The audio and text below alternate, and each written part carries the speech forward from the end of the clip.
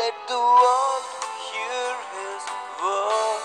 புருஷர்களே, உங்கள் மனைவிகளில் அன்பு கூறுங்கள், அவர்கள் மேல் கசந்து கொள்ளாதிருங்கள். கொலோசையர் 3:19.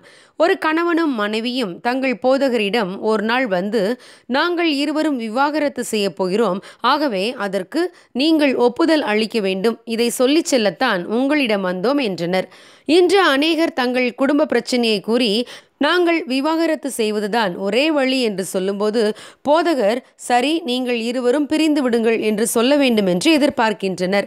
ஆனால் இந்த போதகர் அவ்வாறு சொல்லவில்லை.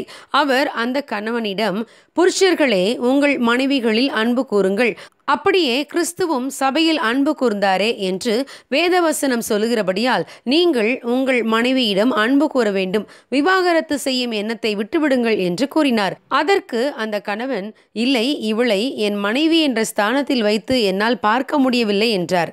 அதற்கு போதகர், சரி, உங்களுக்கு அவளை மனைவி என்ற ஸ்தானத்தில் வைத்து நேசிக்க முடியாவிட்டாலும் பரவாயில்லை, உன்னிடத்தில் அன்பு கூறுவது போல பிறனிடத்திலும் அன்பு கூறுவாயாக என்று வேதவசனம் சொல்லுகிறபடியால் நீங்கள் உங்கள் மனைவியை யாரோ அடுத்தவர் என்று நினைத்தாவது அன்பு கூறுங்கள் என்றார்.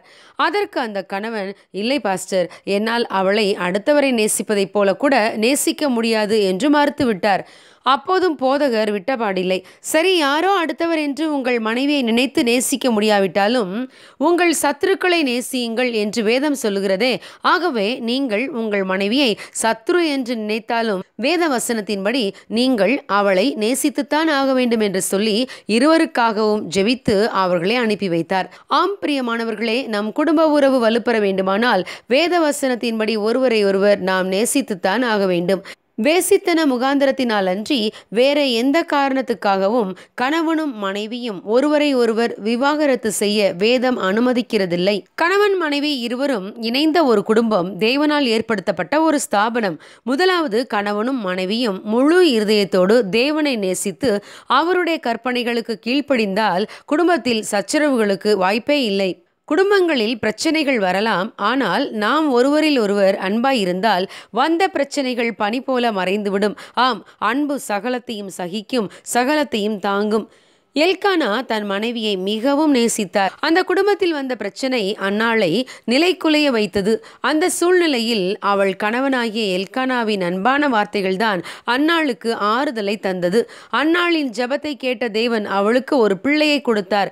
ஆம் பிரியமானவர்களே, ஒருவேளை உங்கள் குடும்ப உறவில் பிரச்சனைகள் இருந்தால், ஆண்டவரே, நாங்கள் இருவரும் உம்மை உண்மையாய் நேசிக்க உதவி செய்யும் என்று தேவனிடம் கேளுங்கள். தேவன் மீது நீங்கள் அன்பு வைக்கும்போது தேவனுடைய வார்த்தைகளுக்கு கீழ்ப்படிவீர்கள். உங்கள் வாழ்வின் பிரச்சனைகள் எல்லாம் மறையும். உங்கள் குடும்பம் ஒரு ஆசீர்வாதமான குடும்பமாய் மாறும். God bless you. Have a blessed day.